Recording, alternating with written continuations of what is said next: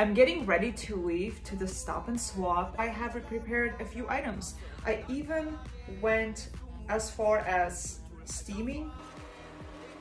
If you're trying to grab new items, like, I don't think you're going to reach for the items that are wrinkled or broken. If you're going, definitely do not bring items that are in a bad shape.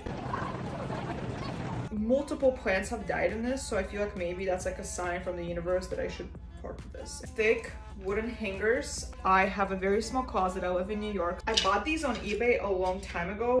I just can't have them.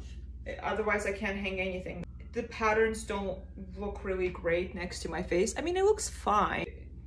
It just doesn't work for me. But it's perfect for summer, so I know someone is gonna get this and love it. I know it. Scarf. This is orange. Orange is actually one of the worst colors for me to wear. Honestly, it makes my face look a little green.